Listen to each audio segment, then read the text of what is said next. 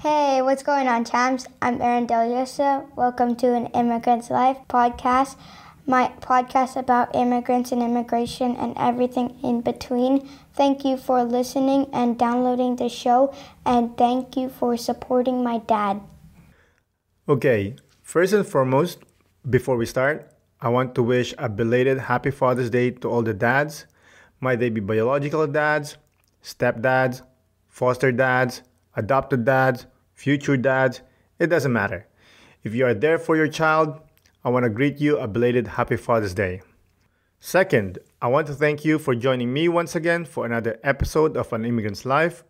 For those who don't know, you can find us on Instagram and Facebook at An Immigrant's Life for bonus contents. We are available on YouTube and wherever you listen to your podcast. You still with me?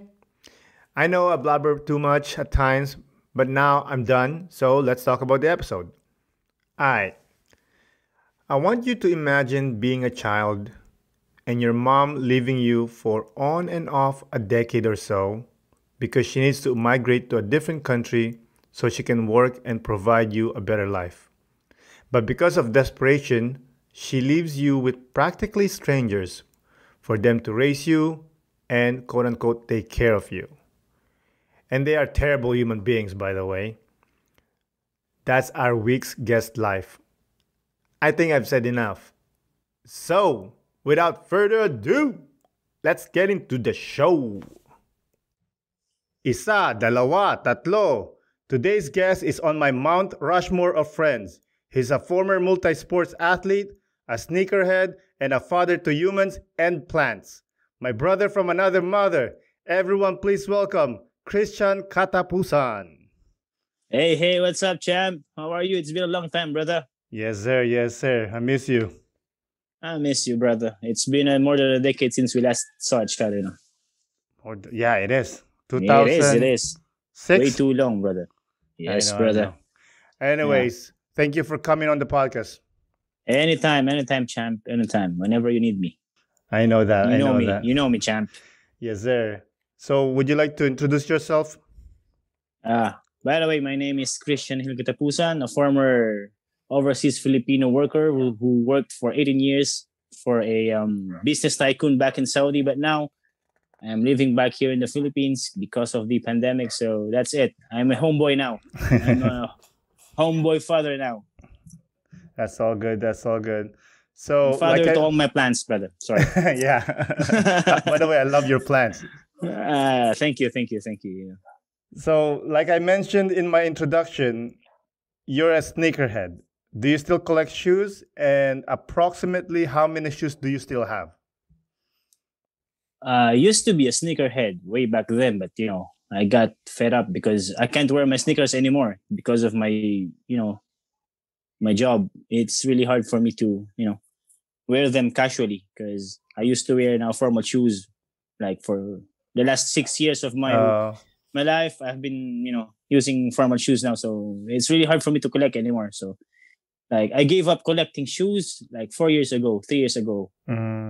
So at the moment I still have at least I think 20 pairs of shoes, like basketball shoes, sneakers, and other else.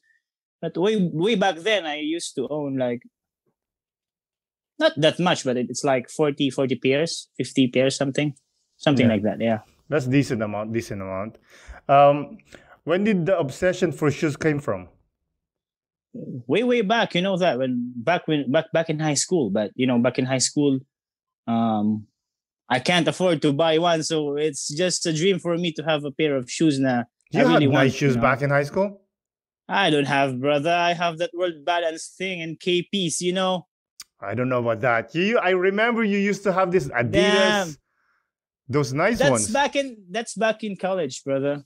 Oh yeah. That's back in college when I already when I can't afford already to buy sneakers, decent pair of sneakers, Way back in high school, life is miserable, brother. You know it. You're telling me, homie. So, just a quick background between me and Ian. We met in grade school, but we weren't really friends. I know you, you know me kind of deal.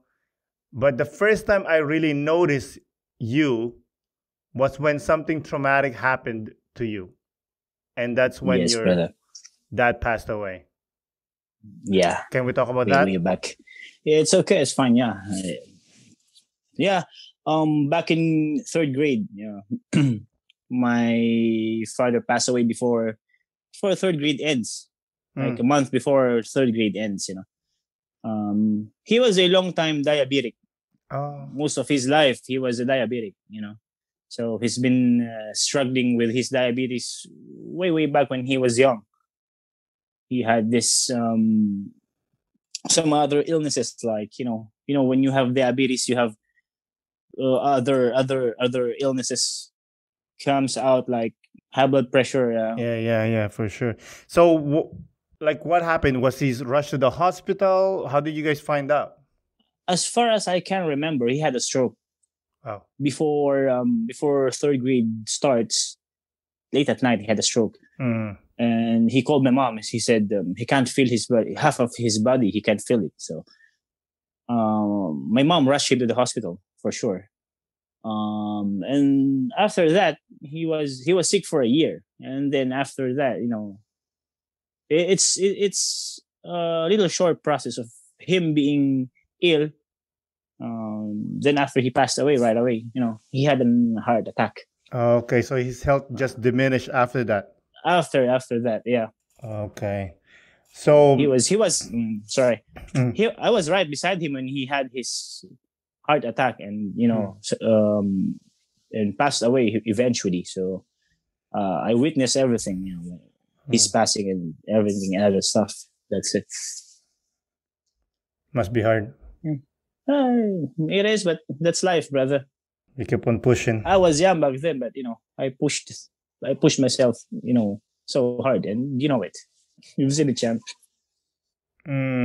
So you end up with your mom, and were your mom working then? Back then, no, because we all depend on my father's my father's income, because he have a stable job, and we have some little businesses, as you know it. We have a little restaurant back then. We have lots of transportation vehicles, something like that, and some little businesses too. Yeah, like for school services. And as you know it, in the Philippines, we call it tricycle. A three-cycled motorcycle back in the Philippines, back here in the Philippines. You know that.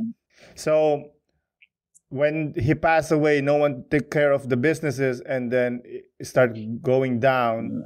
Actually, when he got sick, the time he got sick, our business is about to close because nobody's looking after it. Because my dad starts to feel sick, something like that, and my mom handles everything, the business, everything in between. She's responsible in everything because my dad have his regular day job. So my mom needs to look after the business, but all of a sudden my dad felt sick.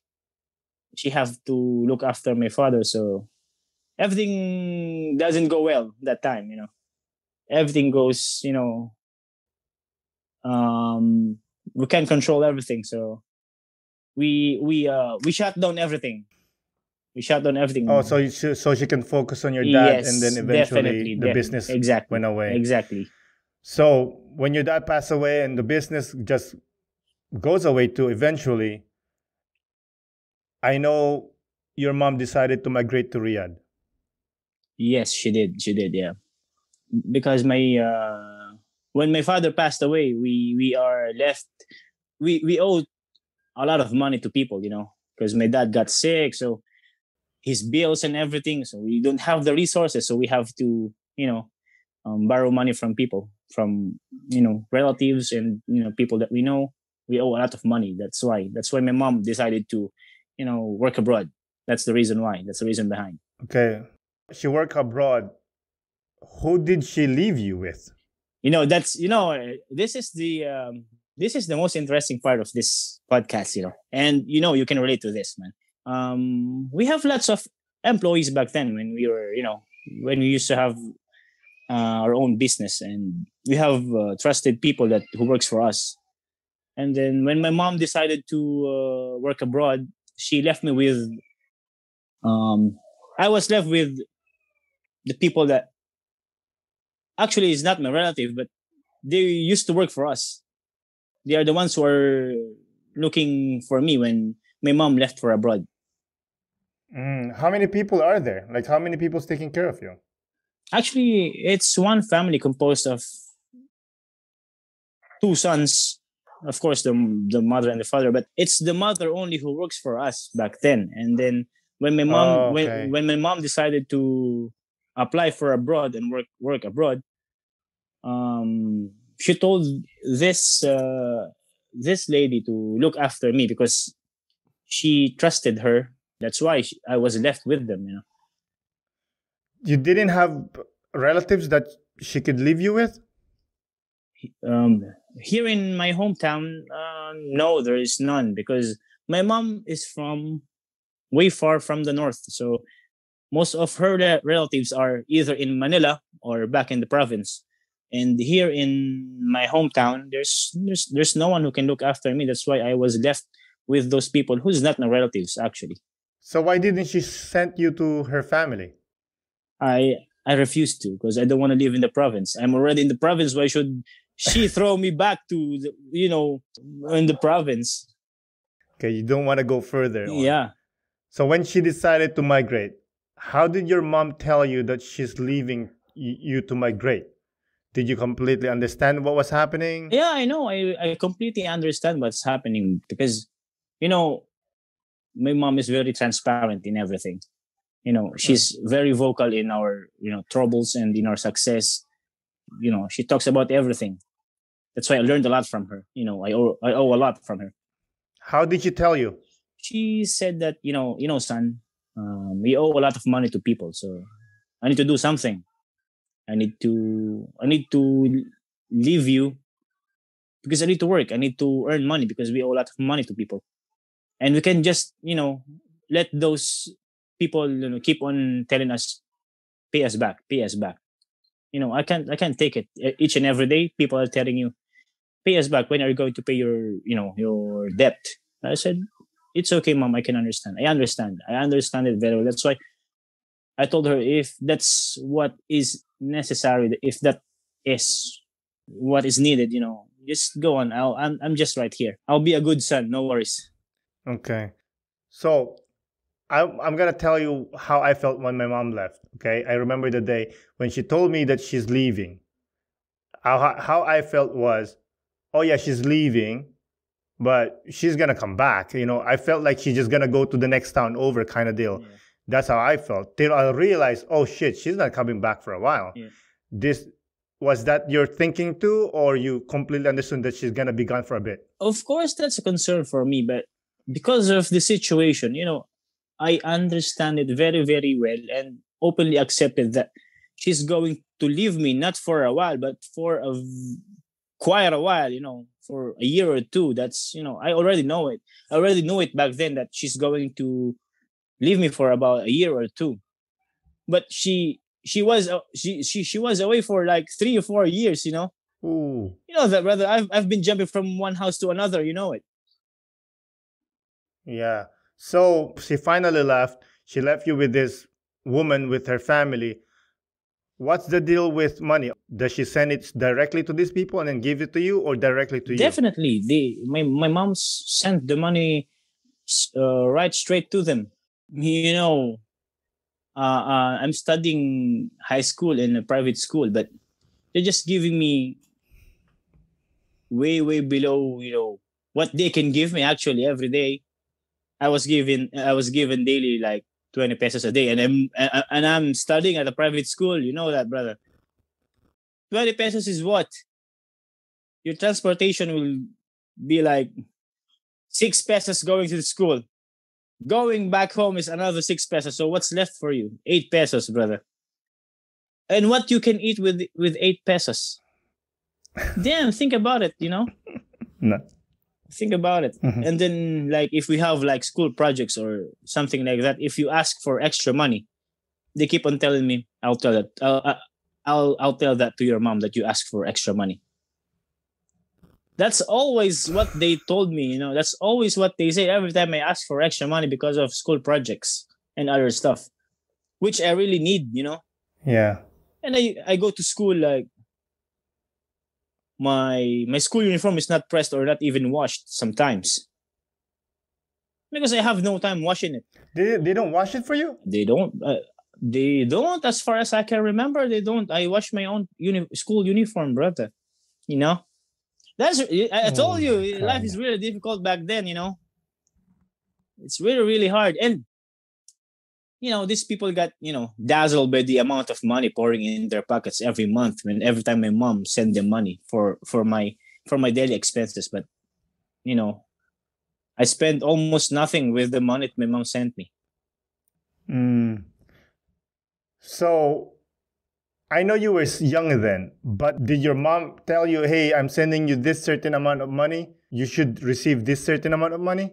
Not specifically, not specifically with the amount of money, like how much money is she sending every month, but every time I ask something for her, she always tells me that you have you have the money. I sent you the money.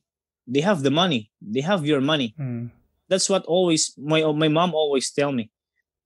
And figure wise, I don't know, but she always say that you have money.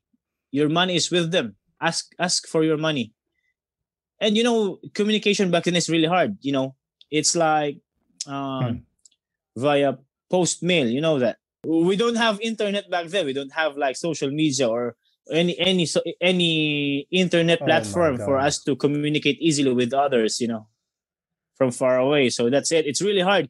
If I need something, I need to write my mom and send it to her in Saudi, and then I still have to wait for what 3 weeks, 4 weeks, 5 weeks, or something like that for her response. If I will have that amount, and when I got her response and read her letter, she keeps on telling me that your money is with them. Ask for it. So if I will complain Mm. that I asked for 5 pesos, they told me that I will tell that to your mom that you ask for extra money. Oh, they scare you. You have. Do I have to write that down, my complaints to my mom, and wait for another 5 weeks for her response? What is going to be her reaction after? So what I did Mm. is that I worked extra for me to have extra money, for me not to ask for my own money to them. Because every time I ask money, Mm. they keep on telling me that you know your mom just sent us this money, exact amount of money, you can't have extra, blah blah blah whatsoever, etc etc. That's bullshit. Sorry for my word, but that's really bullshit, man. That's really bullshit, brother. That's mad. Yeah, that's crazy, man. They took advantage of a little kid. It is. They got dazzled by the amount of money, just what I told you earlier. They got dazzled by the amount of money that's pouring in Yeah. their pockets. Hmm. Okay, so money wise, that's whatever. But let's talk about the emotional part. When there's like parents teacher meeting, who stood in for your mom? Ooh, that's heartbreaking. I call my elder cousins, I think, as far as I can remember. Whoever elder cousins is available, I ask if they can attend, you know, parents meeting back in school, or whatever meetings are called in the school for the parents. But most of the time, there's no one attending for me. I just ask for parents of friends that what was tackled in the meeting. What I asked them. I just asked them.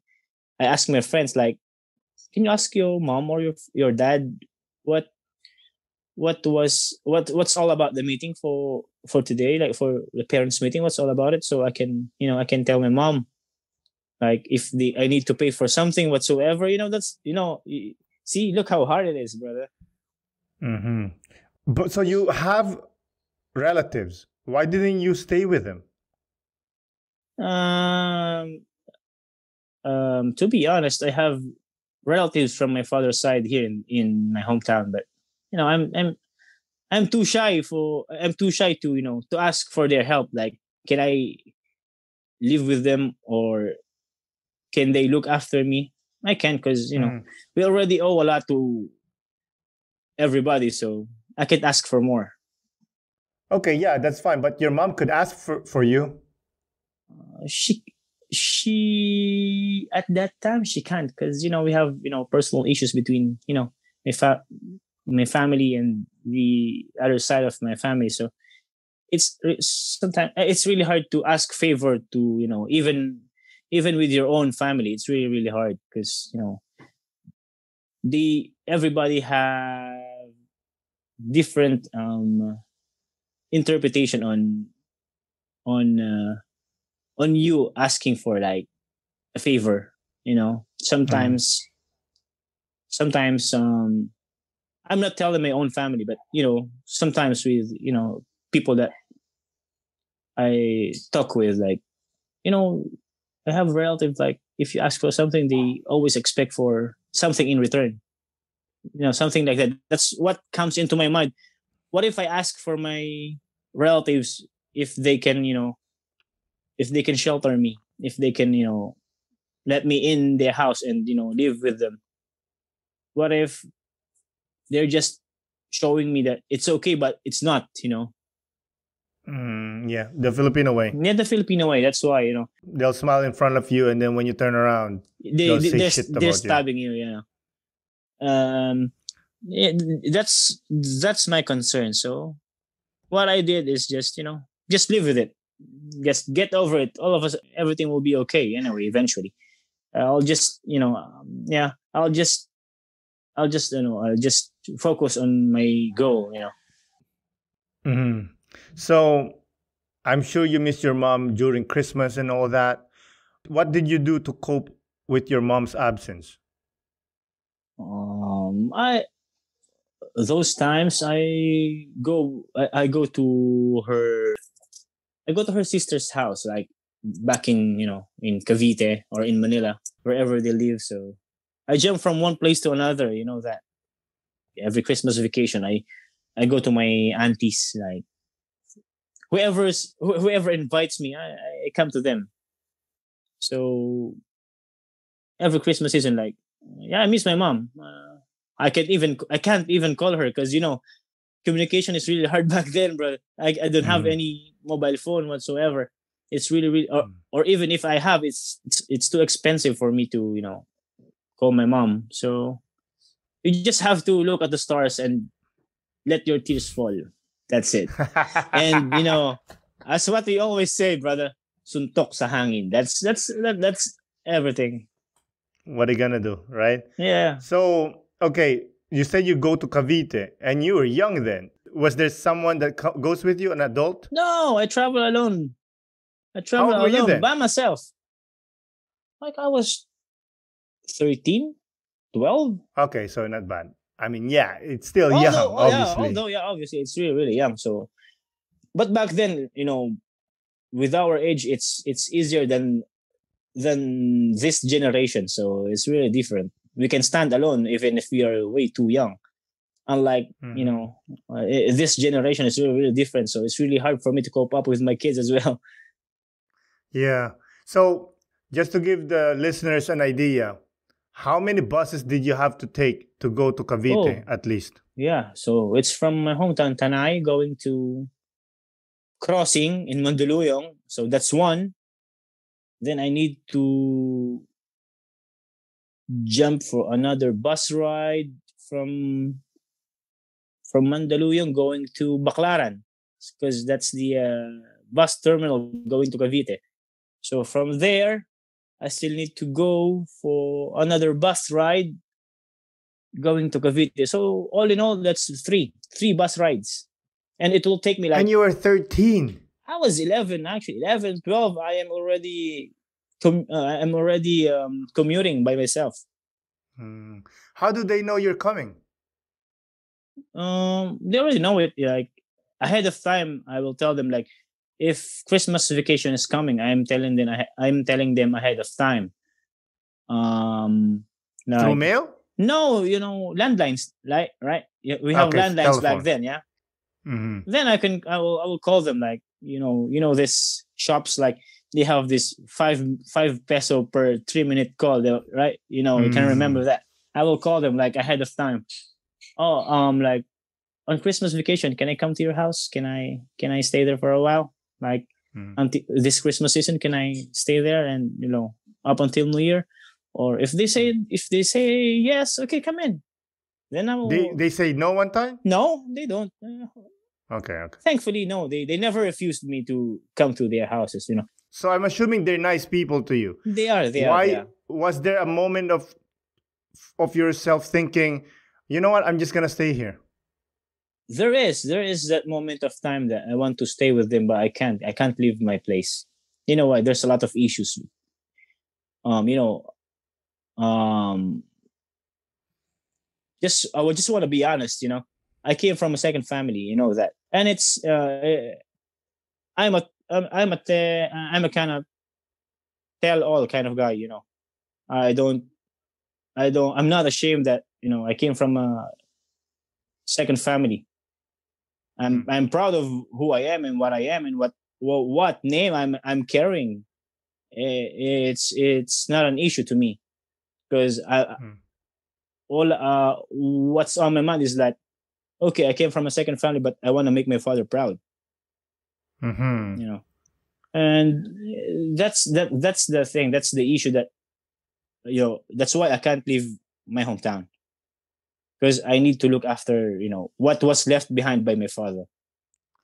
His land. Yeah, his land, his old house, the place that I used to live in, and where I grew up. So that's the thing. That's why I can't leave my hometown. That's why I can't leave my place. Of Even course. though I have this thinking now, I'll have a better life if I'll stay with my aunties, with my mom's sisters, older sisters. Mm-hmm. But I can't. I can't leave my hometown, because I need to look after something which is very, very special to me, which is very, very special to my mom, because that's the only thing my father left to me. His the old house and the land that I used to look after back then.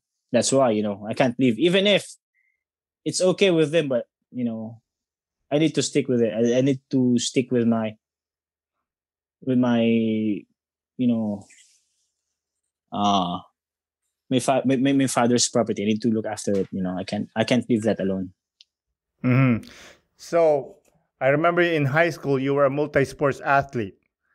Yeah, So do you yeah. think you use sports to be a distraction with what's going on or not going on at home? Definitely, definitely. Yeah, I use that as a diversion to what's going on in my life, like the hardships, the difficulties, the emotional stress, everything. That's why I focused on different disciplines in sports. That's why, because that makes me feel comfortable, and that um leaves everything behind, like what's going on back home, missing my mom, you know a lot of things, a lot of difficult things. Sports you know sports um make me pass through everything. It gave you confidence, and also, let's not lie, you get attention from it. Yeah, of course, because I'm You know, good. Because I'm good, champ. You know that. That's why I get no, that. well, good or not good, if you play on the court, you get attention, and Yeah, obviously, us being young then and not having our parents, that was important to us. yeah, yeah. Anyway, being boastful aside, yeah, yeah. That's it. That's the reason why I feel comfortable playing sports, because Mm-hmm. I get the attention that I want, that I needed. So it eases all the troubles and the pains inside. You know that. Yeah, I know. So after college, you eventually join your mom to work in Riyadh. Yeah, I What did. pushed you to that decision? First and foremost, I wanted to earn. I already want to earn money. Because life is very difficult back here. Mm-hmm. So when you decided that you're gonna migrate, you told your mom, and I'm sure she was happy. Yes. I told my mom. I said, "Mom, I finally decided that I'm really sorry because I will not able to finish my college, but I want to be with you. That's one thing for sure. And for me, that's what's more important than finishing my school, because damn, it's 11 years. For how many times did I only have the chance to be with you? 2 3 times in 11 years? That's mad. That's ridiculous. I said, if I will finish studies and will work here in the Philippines, so that means I still have to be I still have to stay away from you for a couple of more years, right? For me to establish myself. I said, no. That's bullshit. I want to be with you. Just take me there. Yeah, bring me there. And then she agreed. She said, she asked me, are you sure? Are you really decided that you want to be here? Because here I can't assure you that you will have the job that you wanted or dreamed about. I said, it doesn't matter. All I want is to be with you. That's what matters to me. So did she ask her employer to hire you? She requested for her employers to sponsor me with a working visa, and gladly they did. They sponsored me with a working visa for me to be there.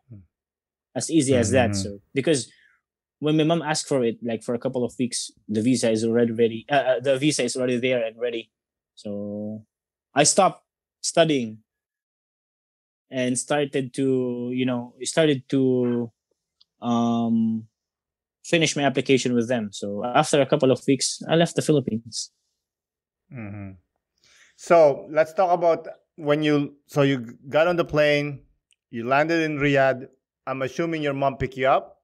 I know, because there's different culture back in the Middle East. So there was a driver, yeah, but she was with. No, yeah. My mom picked me up. Yeah, sorry, I almost forgot it because, man, that's 18 years ago. I was working like almost half my life in the Middle East. That's why I forget. Yeah, my mom picked me up with the driver. Yeah. How did you feel the first time you saw her? Man, I cried a lot. Tears poured like hell. I missed my mom a lot. I was a cry baby when I was in the airport. I missed her a lot. Nothing can explain. The amount of joy that I felt when I saw her. And I said, finally, I'll be with her for the rest of our lives. I hope. So what did you do there in Riyadh? At first, my application was a hotel crew in Holiday Inn in Riyadh, because my mom's employer and the owner of Holiday Inn in Riyadh, they are relatives. So that's the reason why I had this working visa very easily. And did you end up working at the hotel or? No, I ended up working with my mom's employer because they saw my potential. They told my mom, your son is good. He looks promising. Can we just let him work here and don't send him to his employer? Anyway, I can talk to him. He's my cousin. I'll just take over your son because he looks, I see something good between us. The connection is like different the first time I saw him. So can I just keep him? And my mom said, okay, it's okay, because we will live at the same place, at the same palace. That's why my mom agreed that I'll just stay and will not go to the hotel that I'm supposed to work to. That's why. And you were happy with that, right? I am more than happy, of course, definitely, because I will spend each and every day of my life with my mom, close to my mom. I don't need to just call her, are you okay, whatsoever. I can see her every time I want to. So what did you do for your employer? I serve as a butler. I serve as a butler for this, Saudi guy, which is a business tycoon. So I worked for him as a butler for 3 or 4 years, I guess. And then as time goes by, as he sees I have this, big potential of, um, I had an extra job, but it's unpaid job actually, which is, the most ridiculous thing that happened to me back in Saudi. Hmm. I took over with his son's English lessons. Like, And he didn't pay you for that? bullshit, man. He just gave me like 500 riyals, which is $120 for like 4 years of teaching his sons, What? And Did you not try say, hey, dude, I'm teaching him English. What's going on here? You know me, man. I when it comes to money, whenever people is happy, it doesn't matter. Money is nothing for me. I never ask for it because they are good to me, Everything is free. Like my phone line is free, food is free, everything is free, drink, blah blah blah, etc. What is even my underwear is almost free. That's why that what I mean. That's so why it wasn't that bad. Yeah, it is. Back then it is and each and every time, like for a month, you will receive like bonuses, something like that. They give you extras, so you don't mind about salary anymore because you were expecting there is something coming, like maybe today, tomorrow, or the next day. And when you sum up those money that they give you from time to time, it's more than your salary, way much more than your salary. So why ask for your salary, right? Why ask to like increase your salary if if they keeps on feeding you with a lot of tips? Yeah, that's good back then. It's good. So living in Riyadh, obviously you were culture shocked. What part of Riyadh culture took you by surprise the most? Ooh. Number one thing is like Arabs used to look Filipinos like all of them are gay, which is the most ridiculous thing that I ever experienced in the Middle East. Yeah, because I thought when I will go to Saudi Arabia that there's no such thing as gay people, because as we know it, like it's a Muslim country, it's very strict, and their law doesn't allow third sex, quote unquote, in their culture. So when I came there, it's like, wow, for the first time maybe in my life, I won't see anything like that anymore. But damn, I was shocked. Like I saw one too many. I said, oh my goodness. I thought I'm done with this. But okay, so there's the Filipino gay guys, but you mentioned that I know. Arabs thought. Sorry to interrupt you, but no offense to my friends, who will listen to this. Anyway, we're just talking about the culture shock that I experienced firsthand in Saudi. Yeah, that's one thing. That's one big thing, and the other is the way they dress. Of course, they dress differently, especially especially the woman, because most of them you can only see their eyes, even their hands are covered.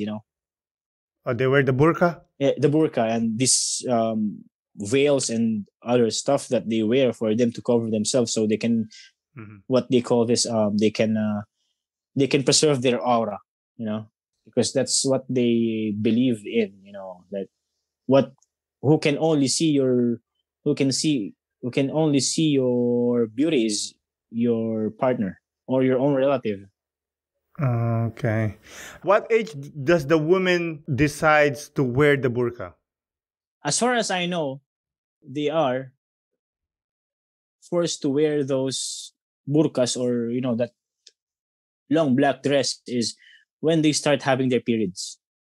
So it doesn't matter the age, as long as you get the period, you're wearing that. I don't think so, because some at a younger age they already teach them to wear that. So it depends upon how the upbringing of the parents, I guess, or the family. If they are like very very traditional, they like start them young, But if they are like like mostly with those wealthy families, which most of the time lives in the Western world, they don't give a shit. Yeah, they're more liberal. They are more liberal. They are liberated. They wear it like, but it's like open, and they're not covering themselves completely. And that's okay in Riyadh? It's not okay. Back then, when I first came to Saudi, it's really, really strict, like strict. They have this, they call it in Arabic is mutawa, which is, for me, as I translated, it's like religious police, because they are the one who's roaming around the city, like to tell people that wear your headdress, whatsoever, that burqa that covers the hair of the woman. They are more stricter than police itself. They have all the power more than the police. No way. Yeah, it is. Oh, wow. Because whenever they roam around the city, the police are just right behind them, and they're like the priests. You call this, what do you call this? It's like clerics. Like, they are the educators whatsoever. They are the ones who have this like to compare it with Catholic, it's like the bishops. And that's all they do all day. They roam around the city and everything. Yes, and then they pray 5 times a day, like at the break of dawn, at noon, in the afternoon, and before sunset, and in the evening, like five. It's 5 times a day, and they close each and every store when prayer time comes. And you have to wake up break of dawn to pray. For those who are well trained Muslims, they are obliged to wake up early. Like, so some of them does, some of them most doesn't. of them, most of them, which I am, in a positive way. Most of them, like, they have this bad attitude or character whatsoever, but when it comes to their religion, man, they're second to none. Even how much evil they have in their minds and in their hearts, but they never forget their religion. That's the misconception about Muslim, which I learned from my long stay in Saudi, which as I told you, I lived there for almost half my life, so I got used to their culture. That's what it is. Like, the earliest prayer time that I experienced there is because I used to wake them up, especially when we were out of town. So, like, 1:30. Oh, it's your obligation to wake them up, man, because I'm his assistant. I'm after. Yeah, I know, but cannot they set up an alarm or something? They can't. They can, even if they have appointments, special appointments, like in their business meetings whatsoever. The Arabs always comes late. I told you. Has it ever happened that you forgot an appointment? No, I can't. I can't forget anything, man. Or else they kick my butt. I know, not literally, but no. They'll give you shit. You know me, man. If it's my job, I will do it. I'll perform. Yeah, for sure. I'll make sure that. So yes, come on. Go ahead. Yeah, that's it. That's the kind of thing. There's a lot of things that shocked me with their culture, but I get to learn about it, and I got to learn everything. Even their language, I learned it, like, for about a year. They don't believe that I'm just there for a year, because I learned their language. Like, damn, are you really Filipino? Because they don't believe in. Oh, you're speaking Arabic. I speak Arabic, brother. How did you teach yourself?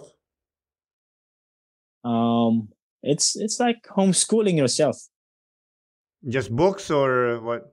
Books, and keep on asking people, like, what is this word in Arabic? What is this word in Arabic? Especially those things that I used to hear each and every time. So that sticks on my mind. Although I already know a lot of Arabic words and stuff, if I don't use it like on a daily basis, I used to forget it. Old age comes in. Well, although it's language. It goes away. Even with Filipino, there are some words I forget, or I don't know. Yeah, that's the thing. I learned Arabic like in a blink. So I had some guests that went to Riyadh and worked there, and they gave me this feeling that locals looks really down on migrants like you. Is Can you attest to this? Yes, I am a Mm. witness to that. I can attest to that. Because although in my case, like with my employer, um, they're really, really good family. Mm. They look after us very, very well. But not with the latter part of my career with them. It's it really, really get disappointed. But I will talk about it later. But Mhm. to go back with the issue that you mentioned, it is really, you know, it's like they own you. Your passports are Mm. even with them when you work for them. No, It is, which is you have to illegal. hand it to Yeah, them. you have to hand it to them or to the company, which is illegal, right? Because it's your identity. So why should I give it to you?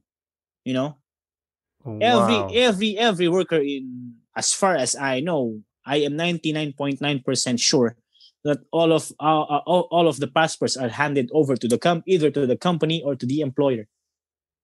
Whoa. And thing is, like, if they see potential on you and they keep on benefiting on you, they will take advantage of you. So what are the examples that you can give us that a local or a native did to you or said to you that made you feel like you're lower than him or her? Man, there's a million things to tell you about it.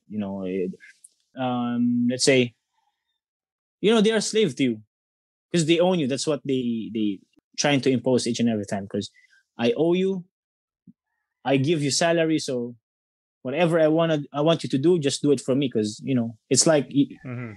you're my slave. So, but in my Yeah. case, No, I it's not. Huh? mean, no, I mean, it give us an example that happened to you. Uh-huh. First thing is, like, my boss is okay. He's really good. He's a really good guy. But his friends, some of his friends are like, you work for my friend, so you have to work for me as well. Mm. You see how ridiculous it is. It's like, um, whatever I want, whatever I need, just hand it over to me or give it to me because I'm your boss's friend. So you have to do Mm. whatever I want. But at first, my first 5 months, it's okay, it's fine because I'm new. I'm still adjusting. But as time goes by, I said, I'm not this stupid. My mom didn't send me to school for these people to to treat me like shit. I said, Mhm. no, this is not right. I need to do something. I talked to my employer and told him that if this is going to continue, what's going on with your friends and me and the others? Because when they want something, they call you like this. You know how you call a dog, man. Like, you know, Oh, they'll do the hook finger. they do the hook thing, like, or snap their finger, like, Oh, okay. come here, come here, come here. Come here. Give me some water. Which the water is like right beside him. Well, He'll just extend his hand and take it. He still have to call you, like, snap his finger or hook his finger, like, come here, hey, yeah, yeah. you son of a whatsoever. Oh, they But call you names? no. If I don't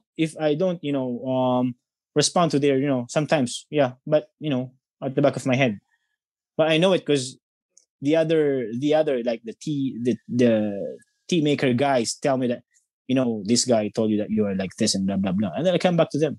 I said, what are you trying to say? What are you trying to tell me? So you talk back to these friends of your Yes, employers, of course. and your employer is cool with that? My employer is cool with that. What's the thing? What gave me the courage, to do this, to fight back with his friends, is like, you're not the one who's feeding me and giving me salary, and my mom did not send me to school for you to treat me like shit. That's what I'm always telling. And then one time, there's a friend of my boss,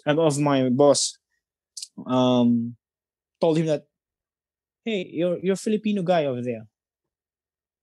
Who's that? What's his work with you? He said, that guy, that Filipino guy, he's my brother. He's a brother to us. Why? What's the problem? Because I'm asking for something and he did not respond. Like he refused to do what I want him to do for me. I said, man, I can't do anything about it. That's my brother. I can't do anything about it. Not unless you can give me another one who can work for me like him. That's the trouble in the Middle East most of the time. Everybody who works in the Middle East, like me, can relate to that. That's how they are. Okay. When you're working, did you have rest days? I can have that, but I did not ask for it because what am I going to do with my rest day? Just spend the money that I earned, hard earned money. I said no, it's okay. I'm fine. You can call me anytime. I'm all Well, I know. I mean, you could go to the mall, I guess. I don't know. because any time of the day, if I have nothing to do, I can go. I can go anywhere I want to. I can go visit my friends. I can see my friends. I can go to the mall, whatever. When they need me, they'll just call me and I'll come over. Oh, okay. So you're on call. If it's busy, like in a business meeting or whatever, then you. Yeah. Because I jumped from one job to another. At first, I was a butler. Then I became his assistant, his father's driver.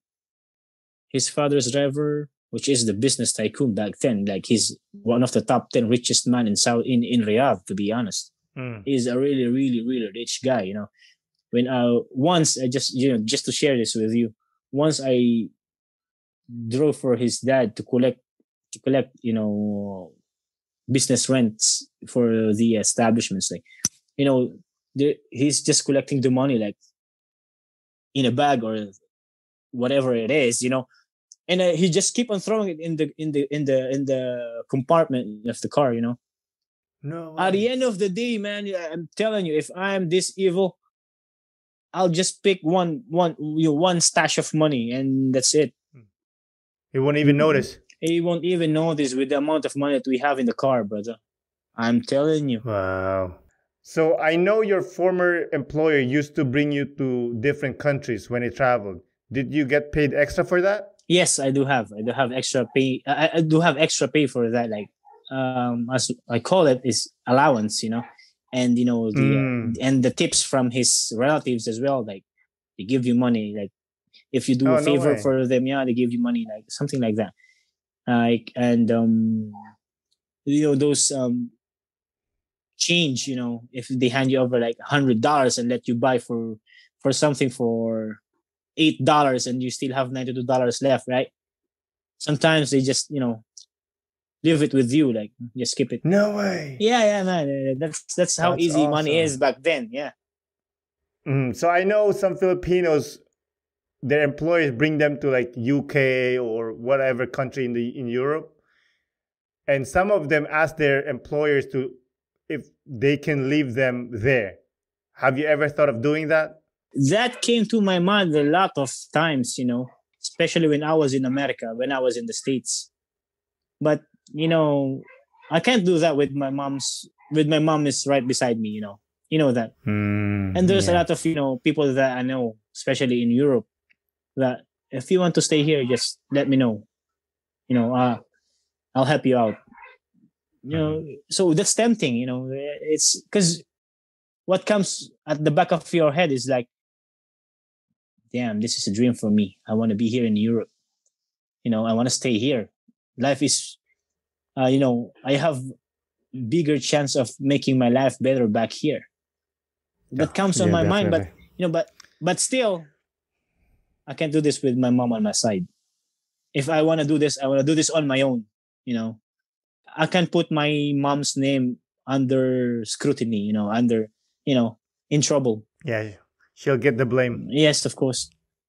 I understand that. Yeah, she's been my shock absorber for long time. So why give her another one? I can't do that, man. I can't do that. Of course. Yeah. I can't do it. So, how do you think migration improved and helped you as a man? Because I used to, that helped me a lot. I learned a lot of things, living from different cultures, living with different nationalities, living with different kind of individuals, like character-wise, attitude-wise, principle-wise, culture-wise. So I learned a lot.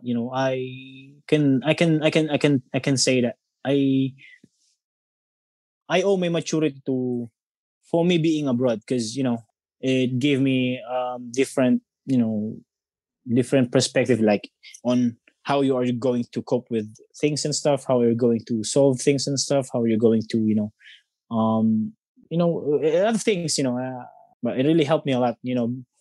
Hmm. So, like I mentioned at the start, you're a father. How hard was it to be a father and be away from your kids? And what did you do to deal with that? Man, that's second to none. It's really, really hard. That is my dream. Even in my yearbook, my coach says, like, in 10 years I want to become a successful father. That's what I said, which I am proudly that I can say that I did. I managed to. But going back to the topic, it's really, really hard. It's really, really hard. Me and my wife is staying apart from each other because of because of our jobs, because of our work. Hmm. And my firstborn, when he came out in the world, is like, I only stayed with him for 6 months, like from his birth up until 6 months, and then I came back. He's already talking, he's already walking, he's already running. I missed a lot. Like, I missed his first word, his first step, something things little things that little things that gives a father great joy, because hearing him tell you, like, for the first time, daddy, or tatay, or dad, or you know it's a big thing, for every dad. That's a big thing. And I missed it. I missed all of it because I'm far away. I'm working abroad, so I need to provide. What comes in, what just makes me survive is that I need to do this because I need to provide for my family. I want to give them a better life, not the life that I had. No, yeah, for sure. So, even though you were having kids, you still left and work abroad. Was Yes. there a time you questioned that decision? No, never. Because me and my wife is open with the conversation of we need to do this, because if you alone will work, we can't survive. We can. That's what decided me to still continue to work abroad, because and then my second born came in, and the third as well, and I'm still going out of the country and working abroad, because we have to, because we still have lots of you know things to look after. We have bills and stuff, and I can't let my wife do it alone, do everything by herself. Yeah, I need to provide. That's why. For sure, for sure. So, you mentioned that your mom used to come home 3 to 4 years. How often did you come home when you were working in abroad? Oh, the first time I left the Philippines, I stayed in Saudi for like almost 4 years. Then when I met my then wife, the longest time I've been away from them is only like 1 year and 10 months, and then the rest, almost every year, I go back home. Like, How long do you stay usually? back then, because money is good back then, so I stay in the Philippines for like 4 months, 5 months, 6 months. Oh shit. Yes, I'm maximizing, the amount of days in my visa. So I said, why should I come back soon if I can stay longer? Mm. So, migrating is good to improve your economic status, but places like Riyadh don't allow migrants to be citizens. So, eventually, migrants will have to come home, and most migrants do not invest or save their money and eventually going back to their prior economic status.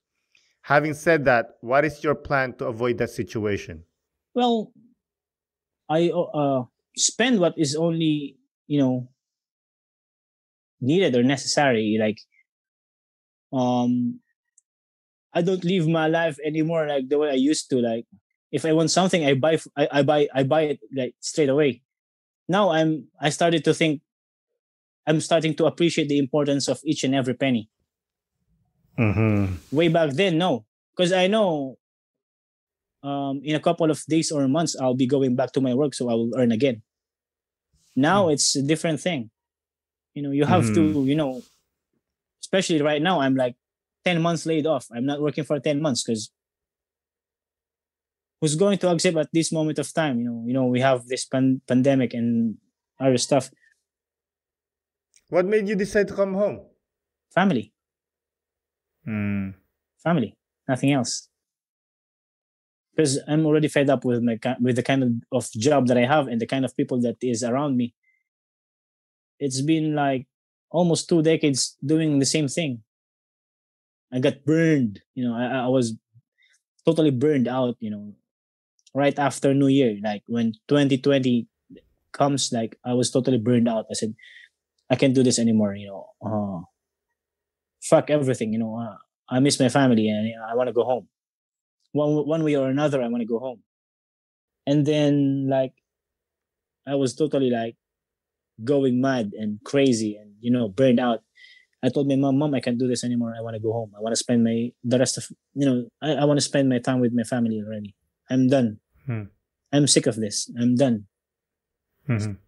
And my mom said, if that's what you want. Anyway, it's been a long time that I want you to.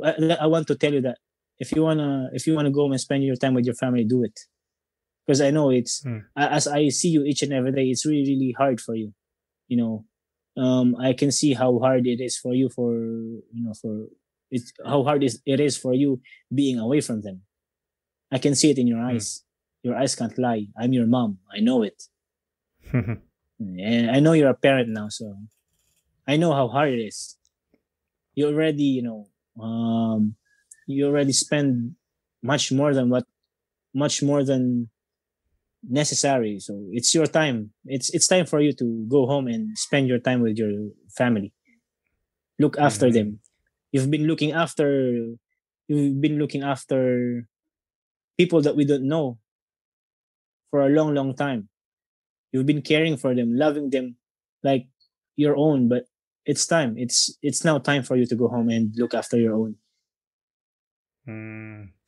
So, spending all this time with your family, what have you learned having so much time with your family and yourself?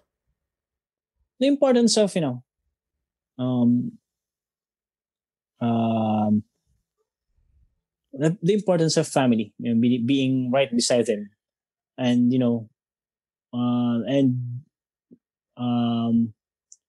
learning that becoming a father is more harder than working somewhere else. Like it's the hardest job in the world, but it's the most satisfying one.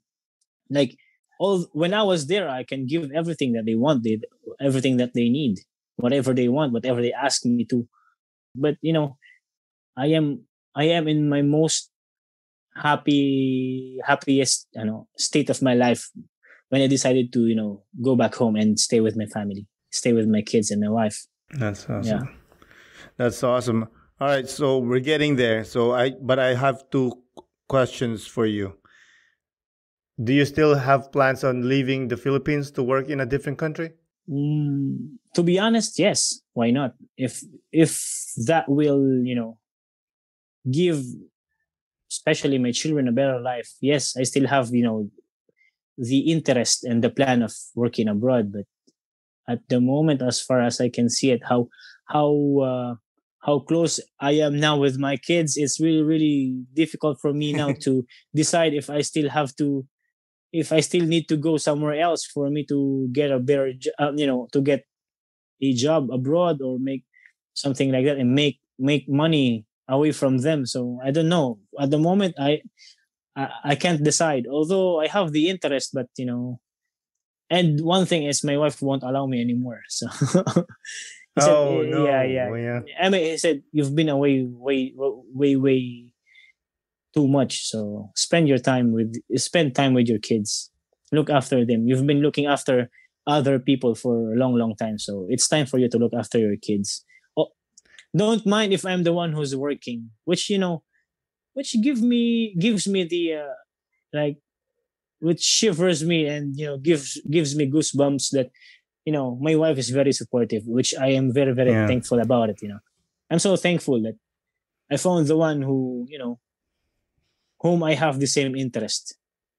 You know, Yeah, she's a good woman. yeah, and So, I'm thankful, I'm grateful. mhm. So, do you have any advice for inspiring migrants? For those people who's dreaming of working abroad or migrating, going somewhere else away from outside the Philippines, it's not bad actually, but make sure that you are really interested or you're really willing to work abroad, or you can manage to stay away from your family for a long time, because Mm. not every person who migrates or work somewhere else, work abroad, have the same luck that I did when I decided to work abroad. Because we can't deny the fact that um, it's not okay when you come to the land that you want to work for. Is like you will end up the way you expect it. Like salary is good, your employer is good, things like that. You can you can never know. Not until you are there already. Just um, keep on praying. Ask for it, that where the place that you are going is like everything will be okay, everything is good, and stay tough, because it's really hard, and it's really difficult for every individual working away from their family. Is it's based on my experience, it's really hard. I hope I can I'm explaining it very well, or All good, all good, all good. You're yeah. good, you're good. So, thank you for that. Do you have any last remarks for the listeners? um well, for everybody who's listening, in stay healthy and safe, keep the faith, that's what will make us survive in each and every day. All right. Again, thank you, my brother, for doing the podcast. Yeah, thank you, man. Take care, always take care, and extend my regards to the family, man. I miss them a lot as Will well. do. Thank you. Bye. Yeah, bye. Again, my brother, thank you for coming on the podcast. I really do appreciate it. Thank you, listeners, for listening. This is Aaron Deliosa for An Immigrant's Life. I'll see you guys later.